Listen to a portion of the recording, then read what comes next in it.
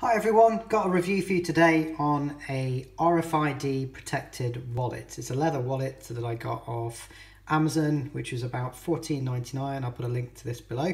And I'll have a replacement to the current wallet I've got, which is a standard leather wallet. Unfortunately, it's falling to pieces and it's ripped, and yeah, I needed something to replace that. There we go, bits falling out of it already. That's one of the problems why I needed a new wallet. So I found this on Amazon. It's seen reasonable price compared to everything else, and it's supposed to be leather as well. Looks like it's kind of made in China from the looks of things. There's not a lot on the box, something in Italian, I think, maybe. Italian, Spanish, I'm not sure. So I'm just going to open this up and see what the wallet is like and what we get. So let's take off the wrapping. So solid box, and does that say Xuper? Maybe. Nothing on the inside. A little card. So I think if you want to gift wrap this, you can put something on it, maybe. Okay, it's cool. It's got a little, a nice little suede. Well, I don't think it is real suede, but some sort of protective cover. Don't know why you'd want a protective cover for a wallet, but anyway. Let's get rid of that. Bit of paper covering it up. It's very well nicely packaged for such a cheap wallet. Cool, and then we've got the actual wallet itself. So I'm just going to smell this.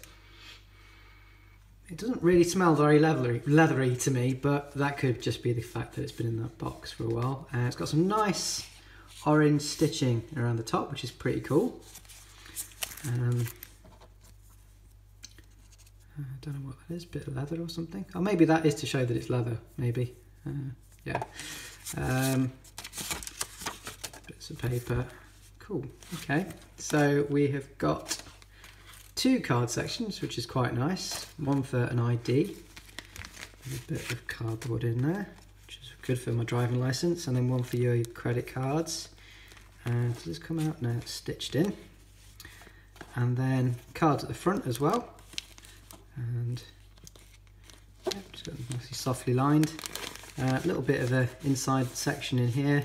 And something that I do want, I try not to carry change around with me too often, but it's always useful to have a little bit of a section to put some loose change in. So yeah, little zip area for a small amount of change, you can go in there. And then you've got the main section for your notes, which is, again, got this lining inside it, shiny lining. Yeah, pretty nice. So this is supposed to have RFID protection on it, which is why I bought it.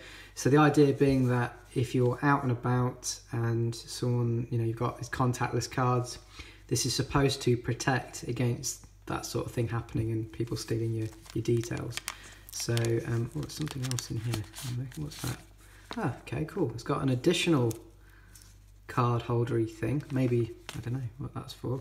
Let's just keep in there, I guess. Yeah. Okay, so it's got an additional card holder section that goes in the front, which is quite cool. It's quite a nice thing. I might actually just take that out so it's a little bit thinner rather than being so thick. But it's got a little metal stud there. Very, very thin profile. So compared to the one that I've currently got, pretty similar.